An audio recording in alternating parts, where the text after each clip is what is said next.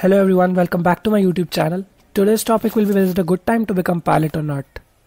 First of all, let me introduce myself. I'm Lakshay. I did my CPL from South Africa in October 2019.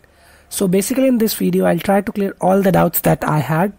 And after the video, if you have any doubt left, please let me know in the comment section below. And I also request you to watch the entire video as I don't want you to miss important points.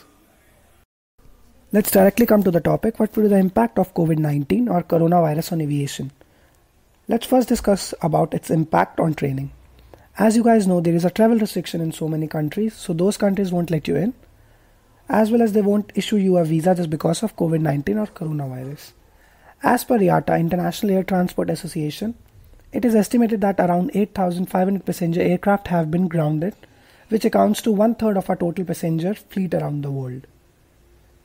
As you know, the current situation, the frequency of the aircraft is reduced, and even in some countries operations are fully banned. Due to that, airlines have to use their own funds to pay airport taxes, pilots, crews and many more. So in this situation, airlines will recover themselves from all the loss, then only they'll further expand their fleet. Now the picture is clear for fresh CPL and upcoming pilots. We have to struggle a lot to get job in this situation. As I mentioned it earlier, airlines will recover themselves first, then only they'll further expand their fleet. Therefore, we have to wait a lot. Here I have to clear that I can only predict and can't be 100% sure. Again, I would like to share figures from International Air Transport Association.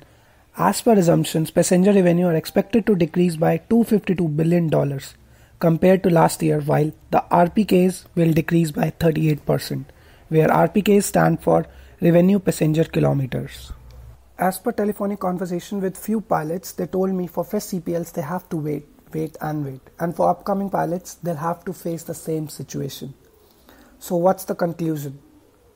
I would like to suggest everyone that if you haven't started your training yet, please rethink. If you have limited funds, then please rethink. If you don't have any issue with the funds, go ahead. I'm keeping this video short, and in case if you have more related questions, comment down below in the comment section. I'll include them in my next video. And also thank you so much for watching this video.